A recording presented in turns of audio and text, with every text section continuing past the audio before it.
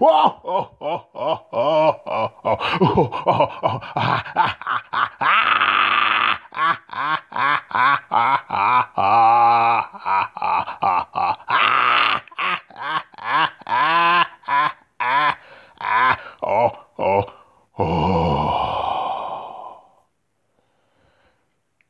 afternoon there. It's your good old buddy Joker. You hadn't heard from me in a while. As you know, I only come out with Anarchy around. You know my old saying, I like dynamite and gasoline. But there's a problem right now about the gasoline part. There's a little shortage going on in certain parts of the world, or certain parts of America. There's a gasoline shortage. Round about the, up around between the southeast to the northeast. People are lining up in droves, like little ants, going up and down an ant hill. These people are going to gas stations, and the gas prices are skyrocketing. They're skyrocketing. And sometimes even some stores are running out of gas. They can't, supply and demand. They can't meet supply and demand. America, what are we going to do? What's happening right now? How are we going to survive without gas? I can explain to you, at a time like this, scavengers and other malfeasant characters come out, especially when there's no gas. Me sometimes I like to drive, but not too often. I like a nice little drive around Gotham every now and then. And here are these, decent people loading up on gas. Yeah, it's a good chance to capitalize on some people's desperate need for gas. Yeah, stacking up on gas at the gas station, taking up time and room, your time and space. We gotta go somewhere. And just being overly greedy. It's not enough. That's a shortage. But these people are stacking up and taking up all the excess gas from you and me and everybody else. And then some people are going as far as putting gas in plastic bags and containers. I know better than that. I know better something like that. Look at this one right here.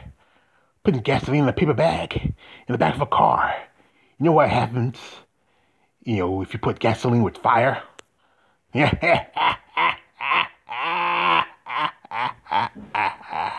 And there she goes.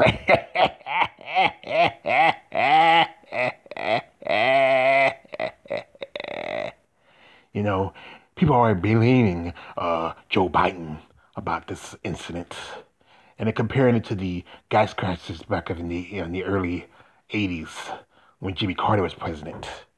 Well, that situation was different.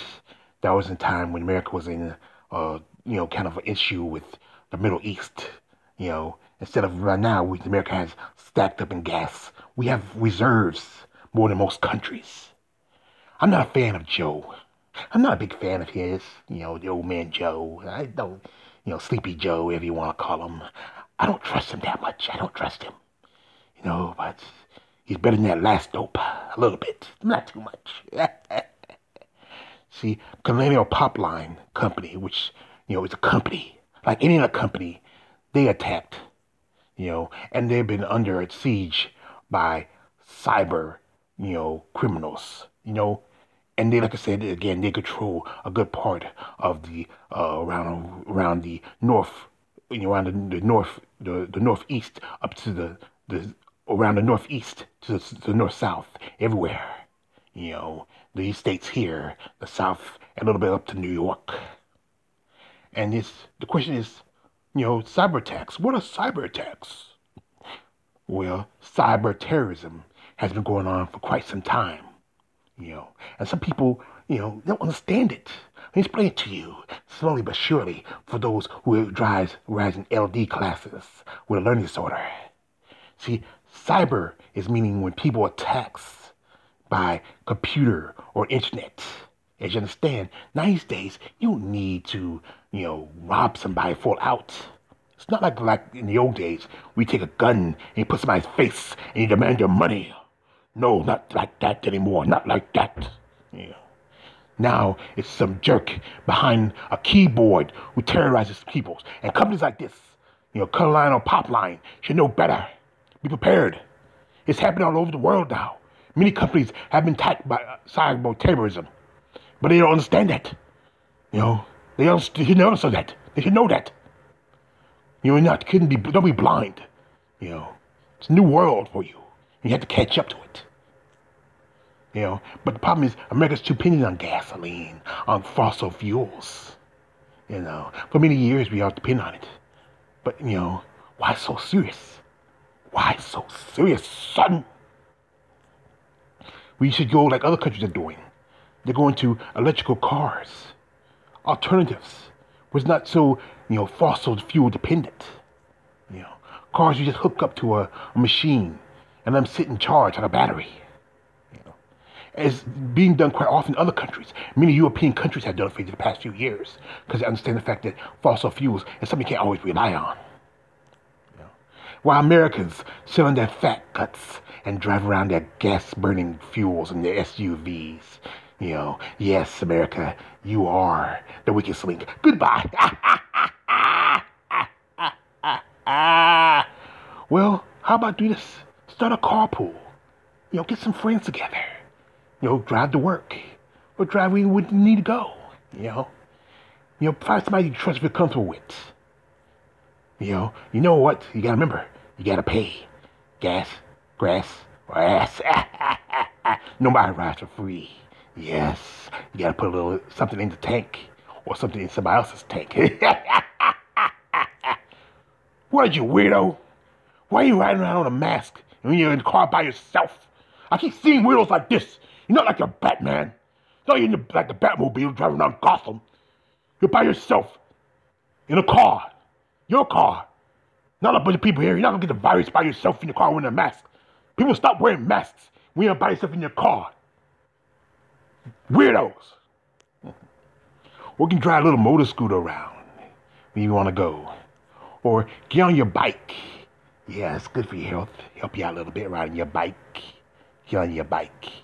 Or walk with friends. We don't have to go too far. You just want to go to the corner store. Or go up the street a little bit. Don't just pop in your car and burn a few bits of gas just to get to your 5 blocks to your mother's house. And 5 blocks steer back to yours. Nice little walk, happy. Nice little brisk walk. Maybe get off some of you lazy and fat Americans. Me, I like to ride a bus. Mass transit. I've been riding buses for years. I enjoy buses. Very comfortable. If right buses are clean. Don't have to worry about wasting too much money on gas. Just make sure I have tokens. So right now, what I heard, that the Colonial Pipeline, they will open up soon. And gas will start coming back and flowing like the blood in Gotham. So have a little anarchy. You just have a little anarchy in your life, America. Get over it. It's not like this never happened before. It's not like not never happen again. But don't be dependent on something. Don't be dependent on drugs. Don't be dependent on people. Don't be dependent on gas. Sometimes these things can fail you. So I just brought a little anarchy into your world. This is your man, the friendly neighborhood joker. Like, don't like, subscribe, I'm out.